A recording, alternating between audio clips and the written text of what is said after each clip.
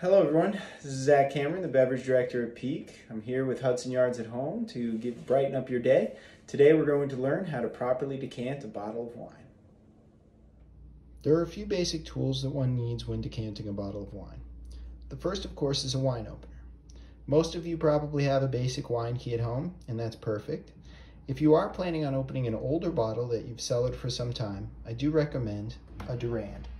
It's a combination corkscrew and asso that will prevent you from breaking the cork and dropping any into the wine.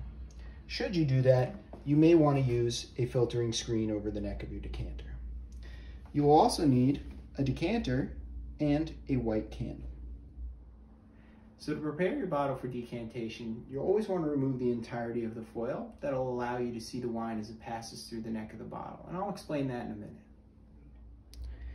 So now you're ready to decant. You've lit your candle, and placing the bottle and the decanter gently over the candle, you want to slowly pour it into the decanter.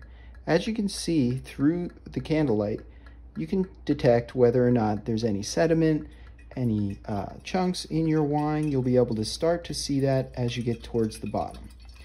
Now, a lot of people ask why to decant a bottle of wine, and one of the primary reasons is for a younger wine to be able to open up and breathe, to be able to sort of jumpstart its evolution from an aromatic and flavor standpoint.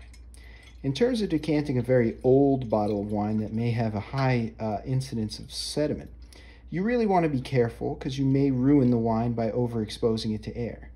I usually recommend that people let those bottles stand vertical for a couple of days before people enjoy them.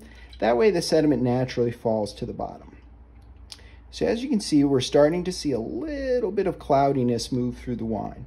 That's the beginning of the sediment. So I don't want to go too deep, and again, keeping the angle very consistent, I'm just slowly pouring the wine in, and as you can see, there's a small cloud that's starting to move through the wine.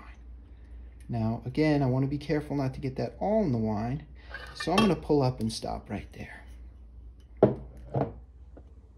So now that you've decanted your bottle, you're ready to enjoy. But the wine will continue to evolve over the next few hours in the decanter, so it's a nice game to be able to play to taste it periodically just to see how it's doing. Enjoy.